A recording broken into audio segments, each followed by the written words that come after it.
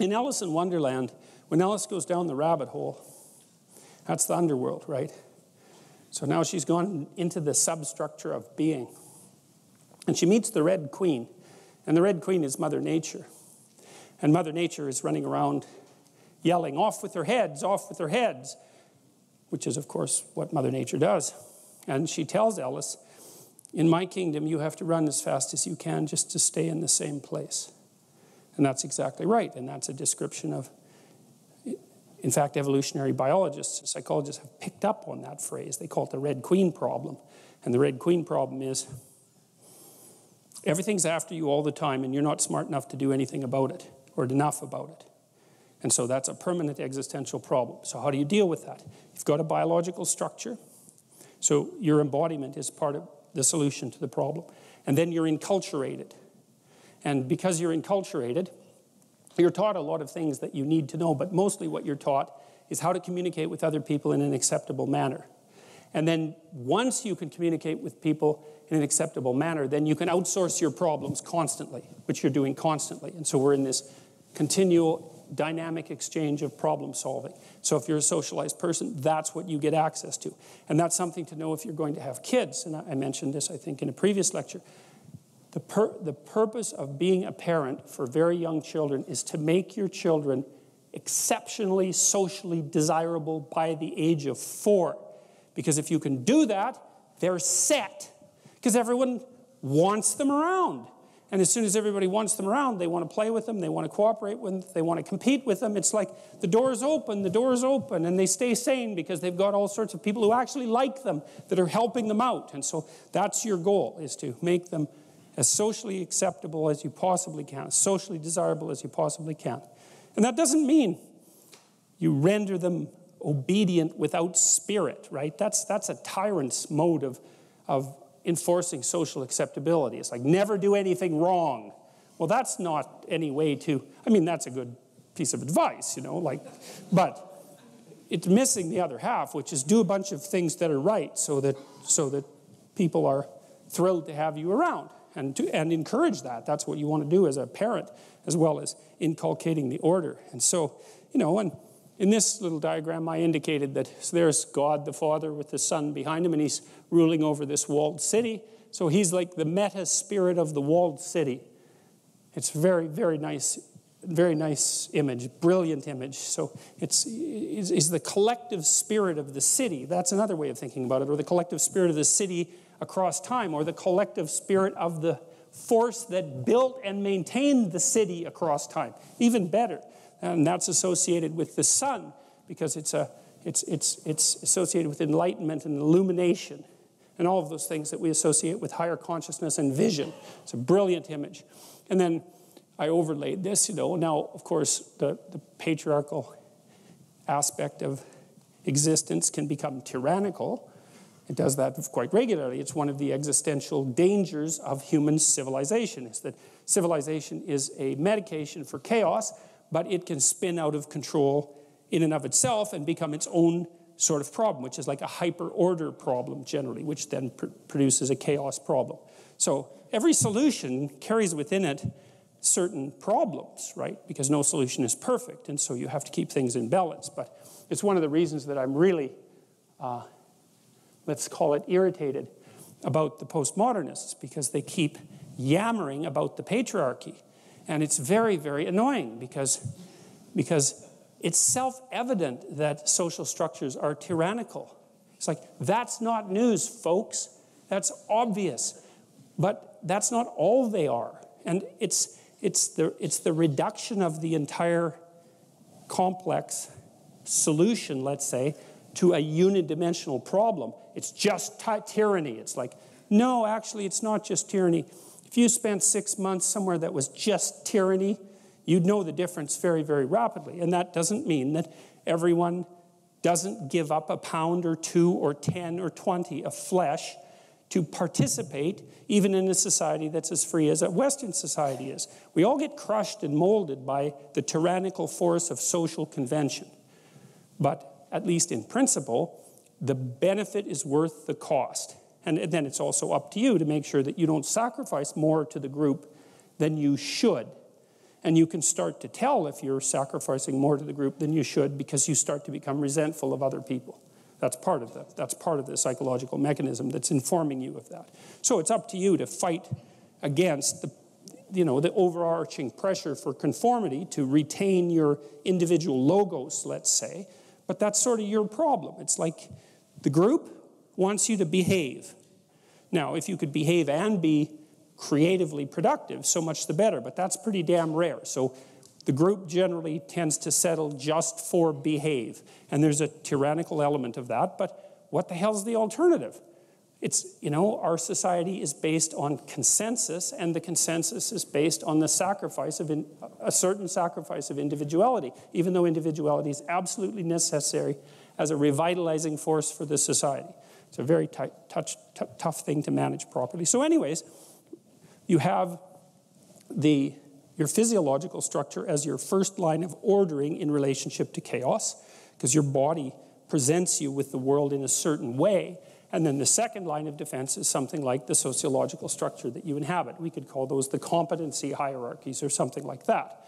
And thank God for them, because, maybe you're going to be able to specialize in 1 or 2 things in your life, or 5 things, but there's 300 things you need to know.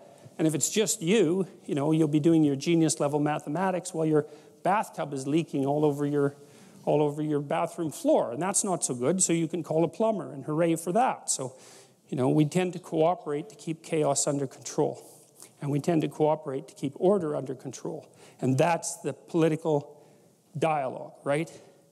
We maintain the culture to keep chaos under control, and we balance the culture out properly to keep the culture under control. And that way we get to live reasonably peacefully, reasonably productively for a reasonable amount of time. And that's the best that we can do.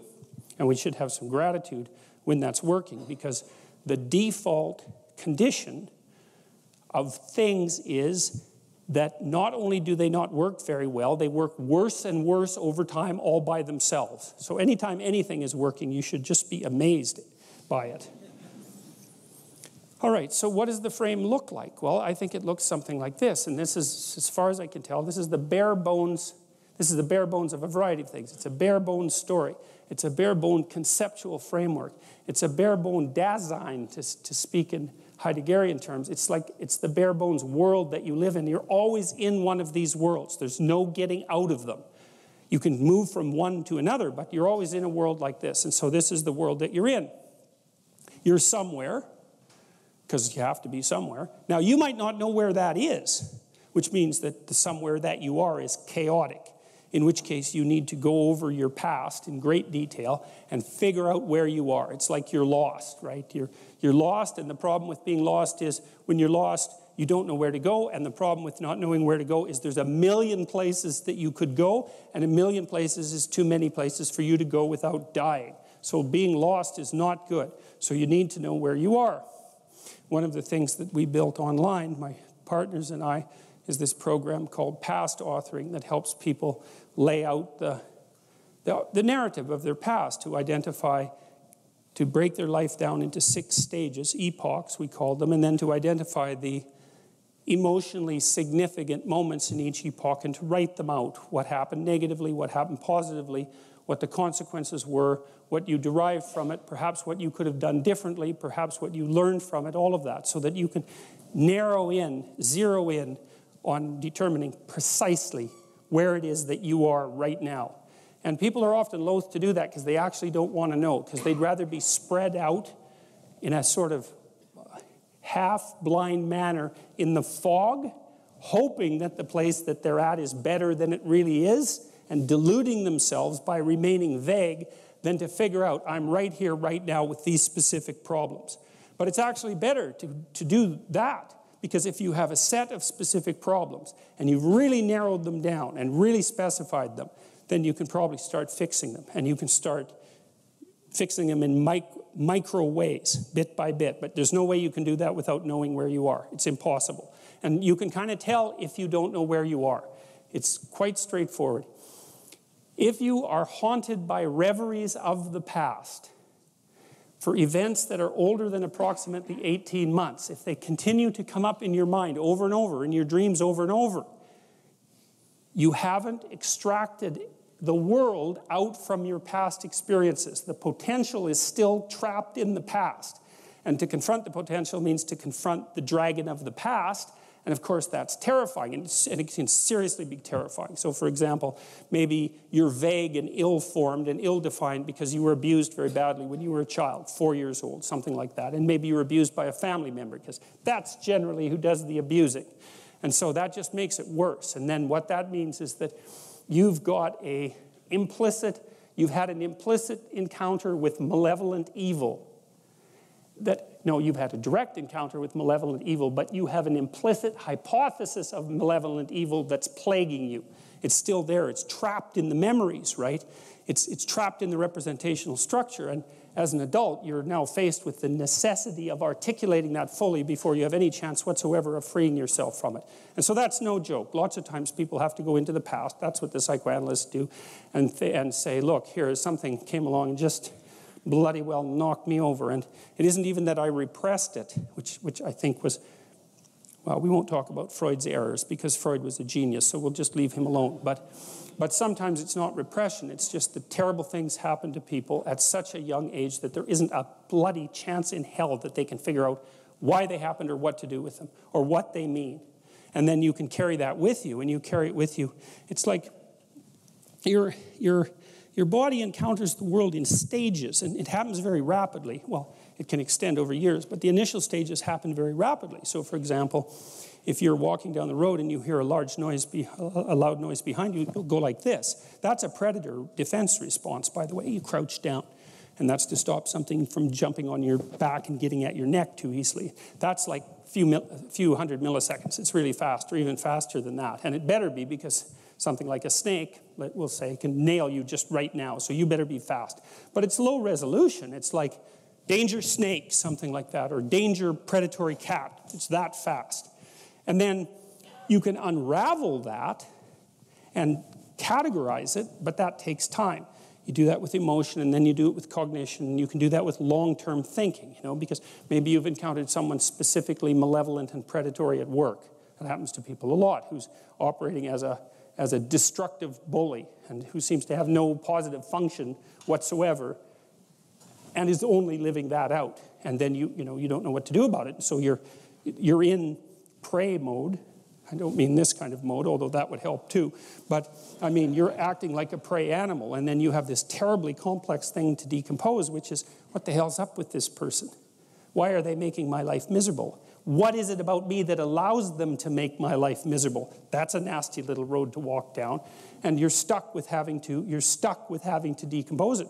Maybe you can't. Maybe formulating an explicit philosophy of good and evil to deal with something malevolent in your environment actually just happens to be beyond you. And that could easily be. It's certainly the case for people who are young. And it's the case for plenty of adults as well. It's no simple thing to manage. It's something, too, that often soldiers who have post-traumatic stress disorder have to do because they've encountered terrible things. They've either done them or ran into them, and they need to update their moral model of the world, or they end up in something closely approximating hell.